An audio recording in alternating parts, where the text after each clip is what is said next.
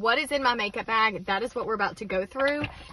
And then another product that I love right here is from Elta MD Skincare, and this is the UV Clear. So it has an SPF of 46 in here, and I got this at our doctor's office because they do a lot of fun treatments there and things. But this right here has been a game changer to make sure I have enough SPF.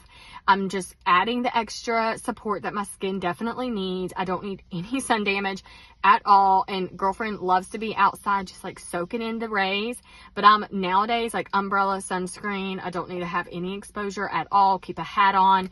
And so I love this right here. If you want like the best, not going to go anywhere else for my face sunscreen, go check out this brand right here. I love it. The next one, I think I'm going to get like a tint to it because I want to test that out. They do have some that have tint. So check that out for me.